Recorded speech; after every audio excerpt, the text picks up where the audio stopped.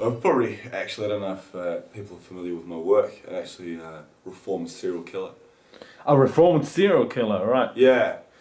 Okay, so... Well, I was killing for fun, and then a lot of people saw that skill set in me and hired me to kill for them professionally. So you could say I'm just a killer. I'm actually paralysed from the waist down. Yes, we can see that. Yep. Yeah. Oh, your parents are waist down. Do tell. It's embarrassing, really. My last hit, actually, things got bad, which is one of the reasons I quit the industry. Things got bad. Things got really desperate. My wife left me. I had 4 kids, and she took everything. You know, she took everything. I had to survive. I don't even have a gun anymore. I was using a fake gun for about 2 months. So when you were using a fake gun, you were only scaring people, I assume, because you couldn't actually... It cuts me up, man. My last hit, yes, it was a family in Chatswood. People say you call it Chats Wong. You know, it's the... Some would say that that's racist. I don't. You know, I come from a very liberal family where it's acceptable to have opinions about this. Anyway, I was in Chatswood. There was a group of dogs that would keep up these neighbours all night. The kids used to howl into the night. The wife, she's actually going through terrible stuff, and the family are very worried. And these dogs are keeping them up all night. And the dad, he was in a car dealership in Chatswood. He made a lot of money, and he really didn't want to have to put up with his wife. I mean, I hate to sound sexist, but the bitch was complaining a lot. Actually, I shouldn't say that. We should take that out later.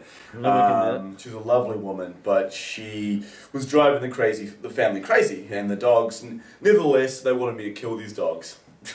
And to a professional killer, that's probably... That would demeaning, wouldn't it? It's the sucking cock in the crack cocaine community. It's right. It's horrible. That's why I wear this hat, actually. So can I ask you about your wife? Yeah. Well, let's go back while you were still married. Sure. I assume she knew what you did for a living. Well, any partnership, professional, otherwise... You make certain sacrifices, and she didn't know. She didn't know what I did. I'd go to work one day. I'd come home. You know, I was dad. You know, I was a great. I miss those kids. You know, it cuts me up. You know, I'm chair bound. You know, I'm bound to this chair. I don't have. Kids come over. I can't play with them. I can't go kick a ball around with Johnny down the park. You know, I can't take the kids to the Easter show. You know, like, you know, there's this Rent-A-Dad, my wife, ex-wife sings. He's taking them to Easter show.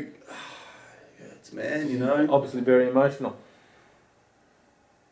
I can't even, I've learned now from the past of just the countless murders that I've perpetrated.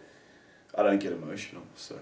This is probably the most emotional. This is probably the most emotional you're going to see me. I can't do it. So after your wife left you, I become cold. You know, I became cold. Even once, did you cry?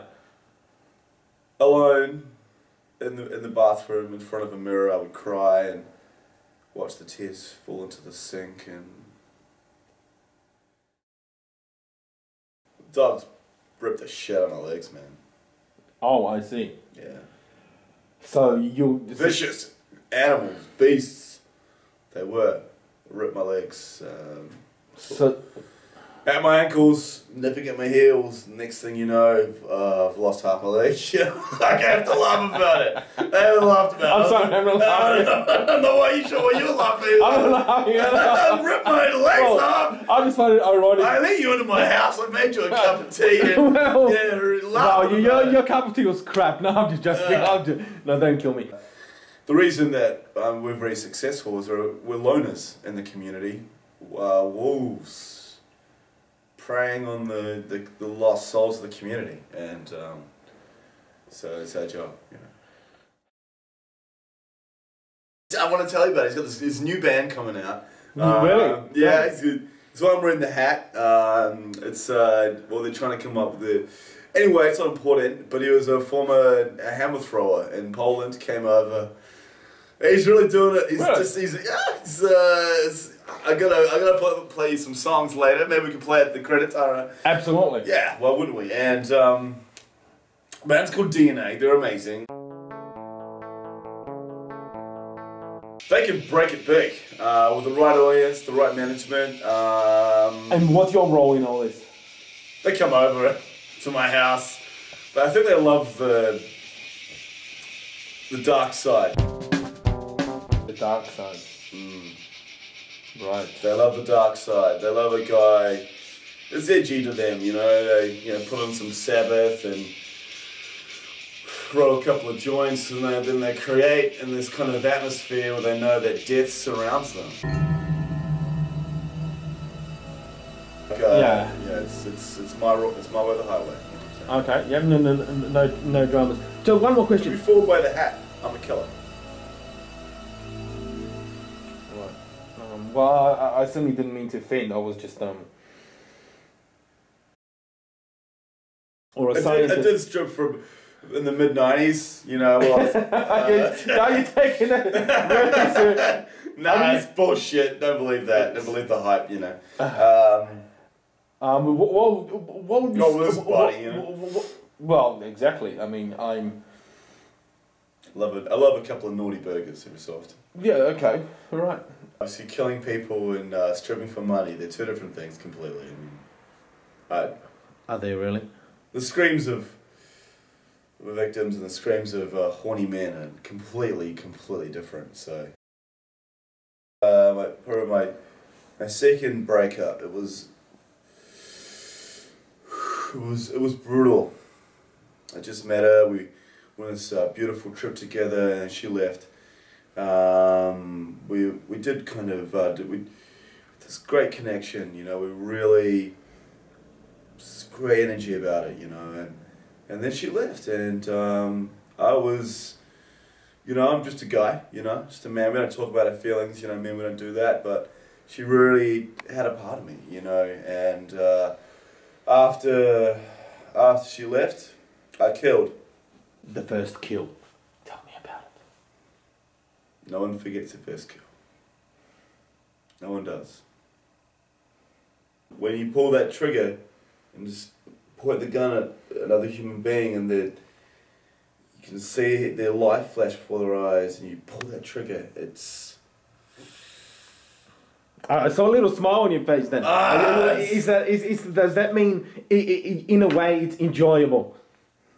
It's a dry death humour. Their life literally does flash before their eyes, and you're the one responsible for taking. One rule: I never any children, and never any celebrities. Have given me a lot of humour in my life. You know, they've really entertained me. That drum gets in, and then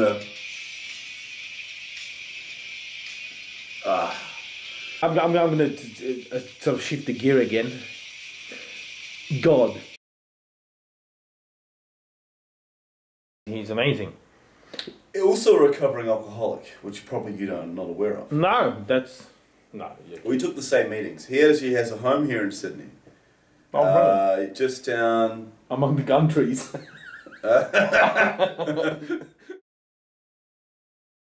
So when you die, you will not be judged for your... I see that's what you're going with. I judge myself every day. I think that's enough. Well, the victims... There's demons inside. Well, but the victim's family might think that that's not enough. Who am I to have an opinion on that? It's a painful... Well, you said you judge yourself, and that's enough. But some people, if I dare say, beg to differ, because they say, well, that's just not enough. You make a bit of a judgment, you play a computer, and you go on with your life. But the families who are left behind, do you ever think of them? I don't give it a day's thought. How would you like to be remembered? You know, man, I loved a nice cold beer and a good time, a good bloke.